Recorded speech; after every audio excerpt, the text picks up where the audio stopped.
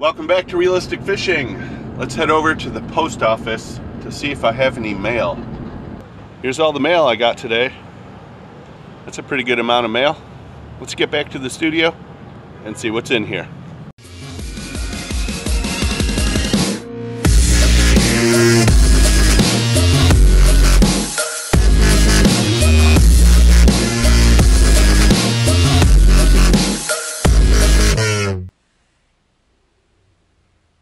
Now that we're back in the studio and I got my coffee, we got a lot of mail to go through, and I figured I would open it now on the show and try to get to it if I can in an episode, because the fishing really sucks right now.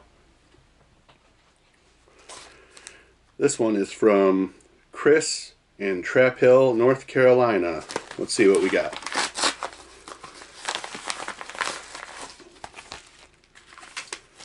Alright, we have a letter here.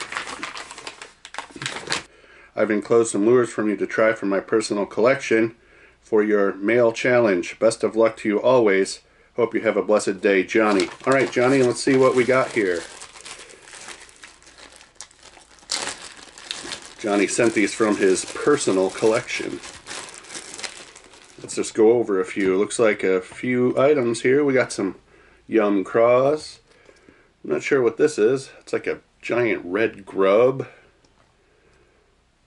Got some zoom worms. I think that's a zoom worm.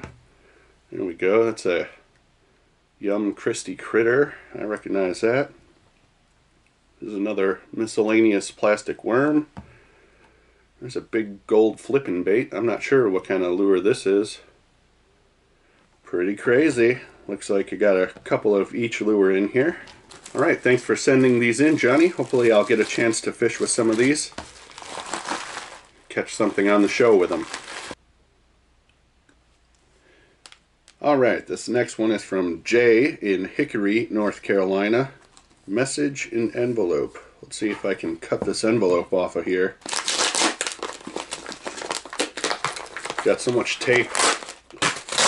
Alright, let's see if we can get in here. Hello Alex, here is one of my handmade topwater lures. Don't feel any need to plug it on the channel. I'm just sending it because I love the channel. P.S. The lure is hand carved out of northern basswood. Alright, let's check it out. There we go. So it's a top water popper.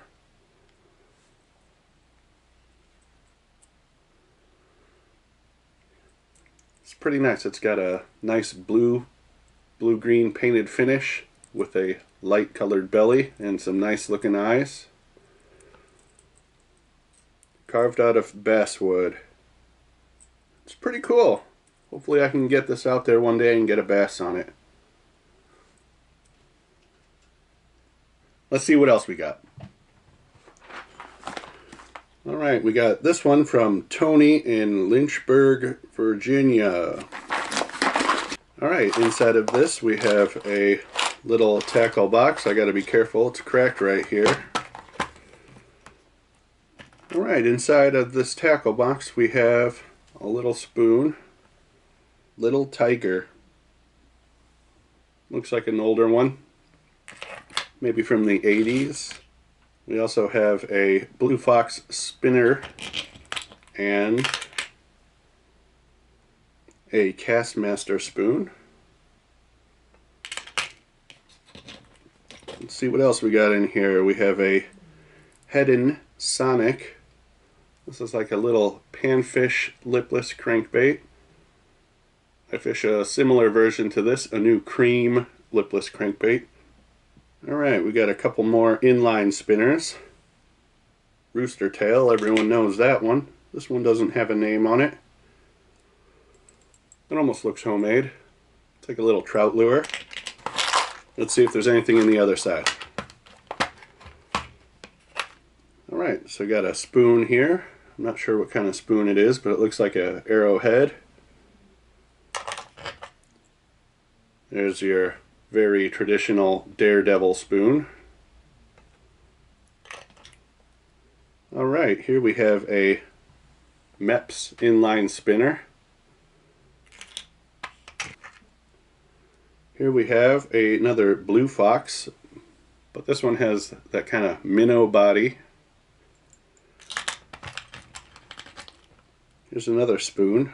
Fjord Jr. I'm not familiar with this brand. It's a nice little spoon. These all look like little trout fishing lures. Here's a little guy. This looks like a Rapala. I think it is. It's so small I can hardly read it. It's a cool little minnow bait. It's got some really small treble hooks on there. And finally, I'm not sure what brand this is, but it's another little jointed crankbait. See right there, the little joint where it can swing freely. I'm not sure what brand this one is, but I would say these are all from the 70s and 80s probably. It's a neat little kit. Hopefully I can catch something on one of these. Alright, here we have Nico Fishing out of Virginia. Let's see what Nico Fishing sends.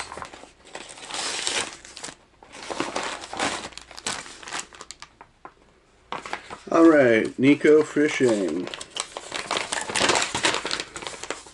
Hello, I've been enjoying your videos off and on for a while. They are pleasant to watch and I often learn something along the way.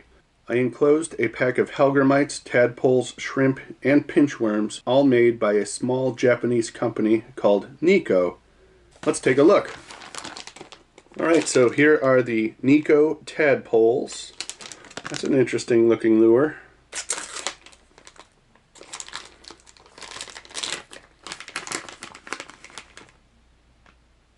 So there's a little soft plastic tadpole bait. It's got a nice long tail. Looks like a drop shot bait of sorts. This actually looks familiar to me.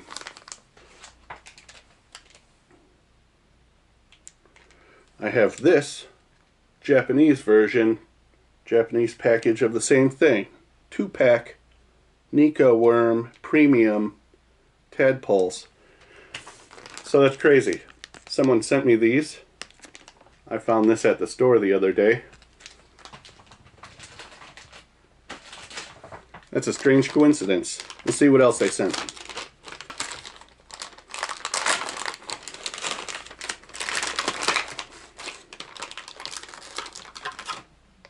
Yeah, that's a pretty good looking little shrimp.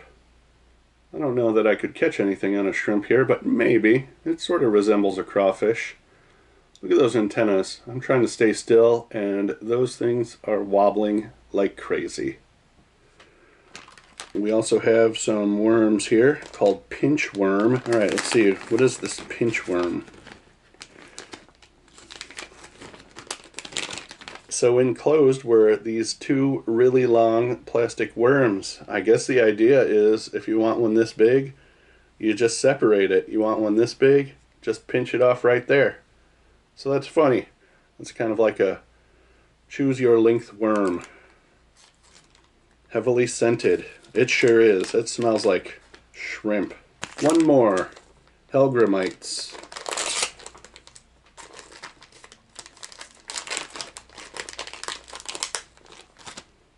Alright, so there's a hellgrammite. It's like a fly larva. In this case it looks kind of like a centipede. That's a pretty good little lure. These are all pretty good drop shot lures. Although I bet I could Texas rig some of these bigger ones. I don't think I could Texas rig the tadpole though. Pretty cool. Here's one from Adam in Edmond Park, Oklahoma. Let's see what the letter says. In Texas rig we trust. Hi, I just wanted to send you some Zoom flukes to use. They are my favorite summer to early fall baits. Keep it realistic. Adam. Well, thanks, Adam. These are some good looking flukes.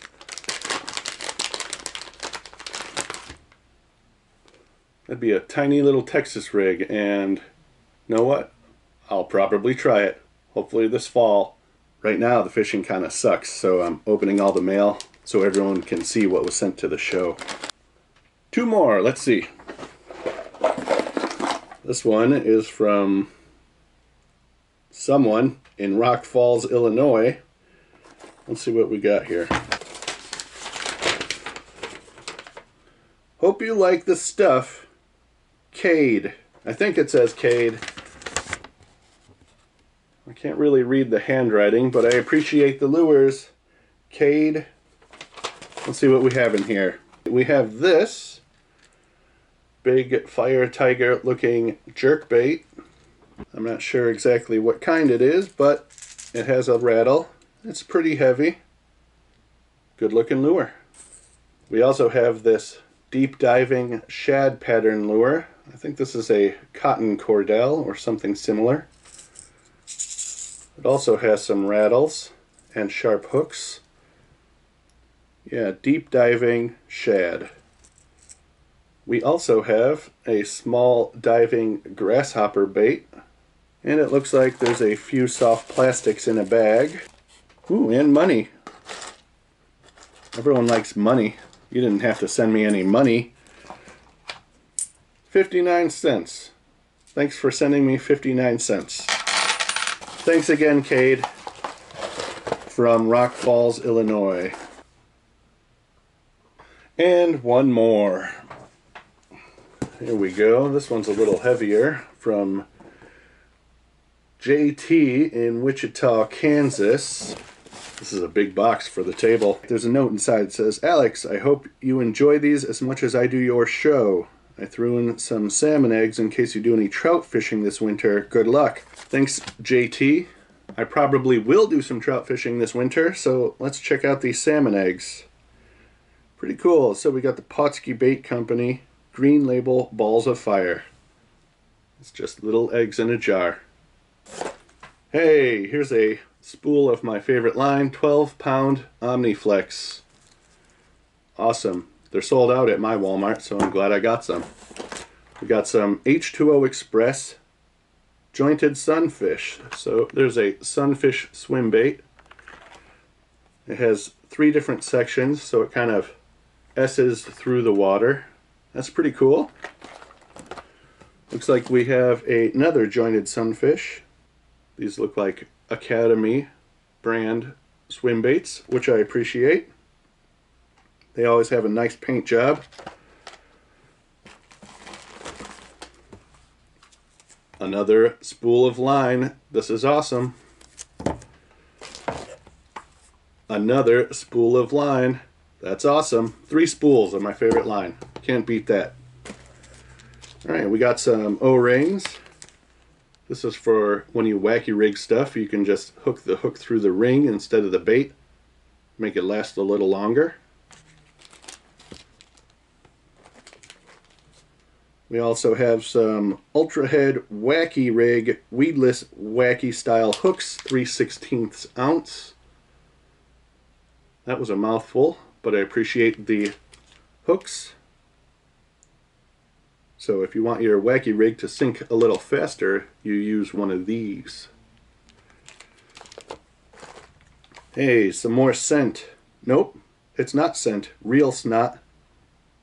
Line and Reel Lube. I'm not very familiar with this product, but I have heard of it. I guess you spray it on your line, on your reel, and it helps it not get tangled up or come off the spool a little easier. I'm not exactly sure. We'll give it a try though. We'll see if it makes a difference. We also have some KVD Perfect Plastics Game Hog. So this is a brush hog style KVD bait. We also have a package of Game Hogs in watermelon red and black. Same kind of deal, just a different color. Also a package of Strike King shimmy sticks. Pretty cool. I like the color pattern on this. Sweet Tater Pie. This is a lot of great stuff, JT. Hopefully I can catch some good ones. Alright, since I'm here in the studio, we might as well pick the winner for the Bromanson Goes Through My Stuff fishing video. Here's the video. Bromanson exposes my fishing fanboy collection. Alright, we have 894 comments. let's go over what the giveaway was one more time, really quick. All right, for the giveaway, we have Powerbait Shaky Snakes, KVD Perfect Plastic Ochos, Smart Baits Color Changing Baits, Missile D-Bombs, Zoom Lizards, Dominator Jig Heads, and River to Sea Tungsten Vibe 70 Lipless Crankbait. Alright, hopefully I can randomly pick the winner. Sometimes this button is a little small. Let's see. The winner is the Old Basser. I remember that Activision Fishing Derby game.